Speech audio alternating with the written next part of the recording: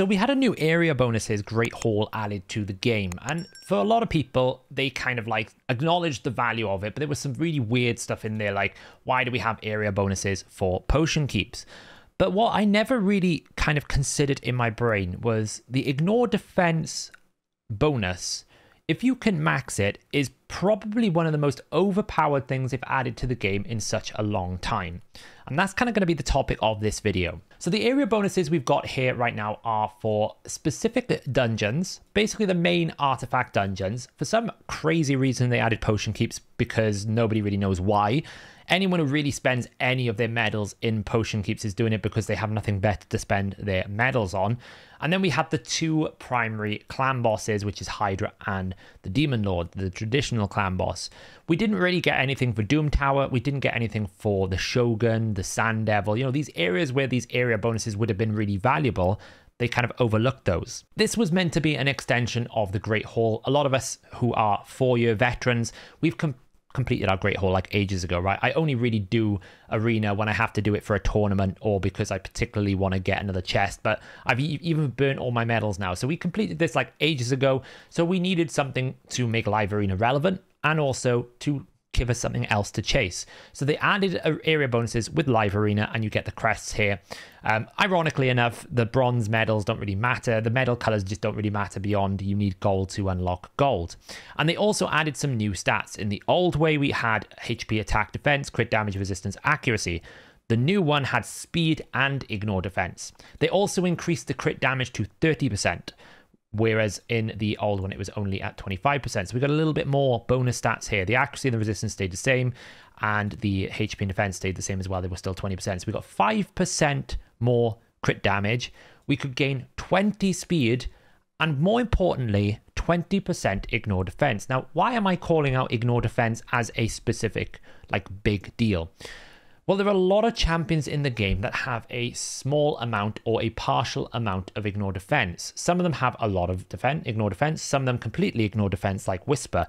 You know, by now, if you're not enshrined in the Church of Whisper, what are you doing? There are some champions that just completely ignore defense, but there are very few. There's quite a number of champions now that have quite a lot of ignore defense, but not enough to truly do like zero defense, like true damage. And the difference between a target like having a little bit of defense still in its damage reduction equation versus completely ignoring the target's defense is big. It is massive. We are talking sometimes 50 to 70,000 more damage. And when I was looking at building my Fire Knight Hard team, as you can see, I've started working on getting the Fire Knight Hard speeds up. I actually didn't take into account how really powerful this is when you can't really depend on things like decreased defense in the team. Now, the champions I want to call out specifically for this are Jorgid, Baron, but mainly Crutraxa. Now, why am I calling these champions out? All of them have an ability that ignores 50% of the enemy's defense. And you might be saying, well, what are you talking about? You talk about getting to true damage. You're nowhere near true damage. True. And this was always the problem with Crutraxa. She could ignore quite a lot of defense, but not enough for it to make her hit really hard. But once you start maxing out your area bonuses, this changes the topic, because now you can take a simple math equation of going, well, I base ignore 50%. I can then get Savage. Well, that'll give me another 25%. Now, if you don't know, ignore defense is all additive. So you take all sources of ignore defense, either from artifact sets, skills, masteries, passives, all the different forms, and you add it together. If it reaches 100%, you deal true damage. You can't get 125% ignore defense because that's impossible, but it adds together. So we're taking the 50% from the skill, we're then adding it with 25% from Savage, and then a 5% from Cruel. So now we've taken that 50%, we've added 30%. So we're at 80%. And what does the area bonus give us? It actually gives us 20%. So what you end up doing is making your Crutraxa's A1 deal true damage. And once it can deal true damage, the damage numbers will increase dramatically. So we can do some basic math here to kind of work this out. We know the multiplier for Crutraxa's A1 is 0.8 with 4 separate attacks. It has an inbuilt ignore defense of 50%, so that's where we're going to start. If we were to have a build of 5,600 attack with 200% crit damage, It's an A1, so we can apply a methodical 10% bonus, 5% for Heart of Glory, 6% to Bring It Down, and 25% for Weaken, because she provides her own Weaken on her A2 with a guaranteed extra turn, so why wouldn't you use that? And we also have the books at 25%. So if we assume we're running without decreased defense, just as a comparison here, you can't always guarantee that in your Fire Knight hard team, for example, you can get a decreased defense. You might be if you can run Farrakhan, but a lot of people might struggle to get that in their team. So what we can do is we can take the defense of Fire Knight, which is 6,726. 6726 is the defense of Fire Knight hard 10. We can take that number, we can pass it through the damage reduction equation, taking its defense, working out how much actual damage reduction it's going to generate, then apply 50% ignore defense. So if we do that, we end up at a predicted damage outcome of 37,073 damage. That's assuming we also have an increased attack buff. You might not always have that, but let's just assume for this testing purposes, we do have that. Now, as you can see, every 10% ignore defense we add, we increase our damage exponentially. Ignore defense, the more you have of it, the more powerful it becomes, because you are trying to break the bell curve. Damage reduction works very much like a bell curve. The first 1,000 is much more, it gives you a lot of damage reduction. The last 1,000 gives you not very much. It's diminishing returns. So what you end up having is between around about 2,000 defense and around about 6,000 defense, you have a natural curve that you can start seeing it tailing off. So if you inverse the process and you're working your way back down to 0, you can see the lower the defense falls, the more damage reduction you're actually getting off, which means the more damage you're doing. That's kind of like a rough analysis of how damage reduction works in the game. I should probably do a full video on it if I've not done one already. But we can see here, if we start with 50%, this is if we had no area bonuses, we had no Savage Cruel, we literally just was using Crutrax's A1 as it was, it would do about 37,000 damage on the total combined of all the hits, right? The full damage ability. So if we were to apply, for example, Savage and Cruel, that would give us 30% more ignore defense. That would take us up to 80%. That would drop the damage reduction down from 76% to 50%. It's still pretty substantial even at 80% ignore defense. So we would gain 34% damage from 70%. This is a cumulative gain. So how much does 50 to 60 give us? That's 21, 27, 34, 39 to demonstrate that it's an exponential kind of growth. But that one Savage Cruel is giving us 107% more damage. So this is where Savage Cruel is very valuable. If you can't get decreased defense, you almost double your damage with only that 30% ignore defense.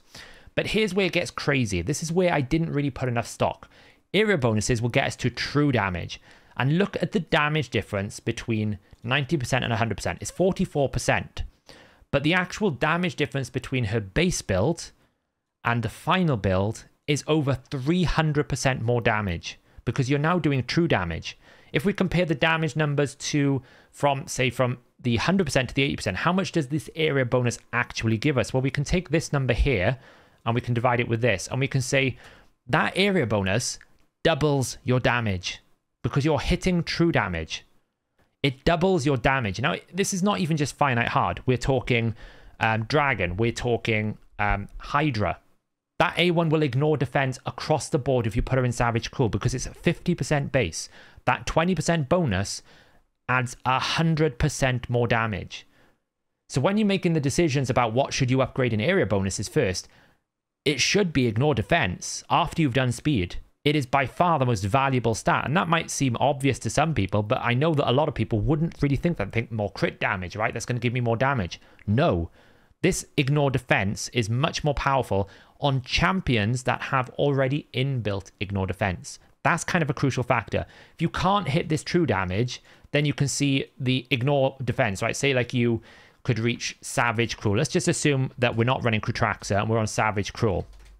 Well, you're going to gain about the same amount of damage as crit damage, right? Ignore defense is going to give you the same if you don't have any inbuilt ignore defense. You might want to run someone like Hellhades. Hellhades has like a built-in 15%, right? So you would start with Savage Cruel at 30 plus 15%. So you start at 45 and then you'd go to 55, 65%. Well, that would give you more than crit damage. So if you have even a little bit of ignore defense in your skill kit, you probably want to prioritize ignore defense. So yeah, it's just one of those things that I really wasn't thinking about it until I was having conversations about Fire Knight Hard, where someone was saying, oh, well, I don't need to worry about damage reduction for Katraxa. And I was like, what are you talking about? And it was the realization that this fully maxed out is going to give you true damage on any champion that has 50% ignore defense.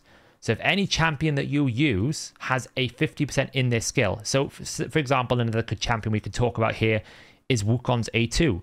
This will deal true damage if you are using it with the area bonuses. The other thing is you can artificially give your champions ignore defense through the medium of Crushing Rend if they're 6-star awakened. You know, I released a video talking about should you have Crushing Rend or Phantom Touch with Whisper.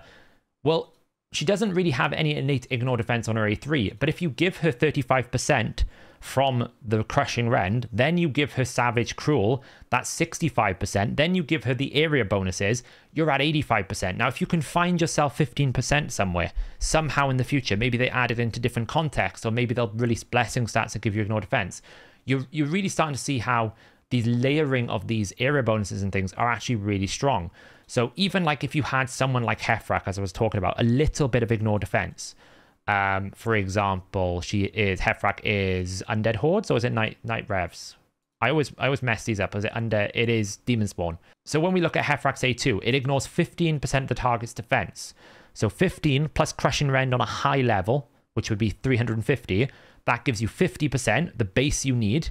Then you can apply your Savage Cruel, gets you to 80%, and then the area bonuses. So realistically, a 6-star fully awakened champion on high-level content only needs 15% to deal true damage. And there's quite a lot of champions in the game that has incidental small amounts of ignore defense, right? Someone like Shemnath, I'm pretty sure on the A3, ignores 20%. This will deal true damage if it was fully awakened.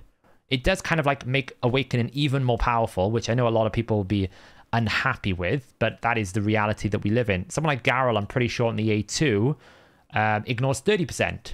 So a fully awakened Garrel will do true damage to high-end content.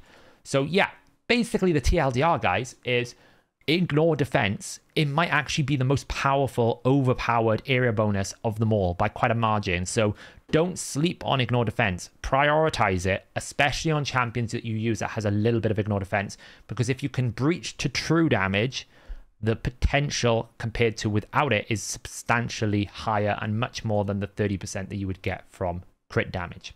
There you go, guys. A little bit of a brief intro, bit of math there as well. We always like to do a bit of math in this channel. Let me know in the comments below, did you already know this? Were you already prioritizing ignore defense, or has this video made you reconsider where you put your live arena medals? I myself am currently trying to grind out the ignore defense, the speed and the crit damage of my Fire Knight so that I can finally put together a competent Fire Knight hard team. At the moment, it's a little bit in limbo because I have to kind of finally agree to break my Gnut build, but we'll see where we get to when I get back from Vegas. But there you go. Thanks for watching, guys. I hope that was of interest, and I'll see you in the next video.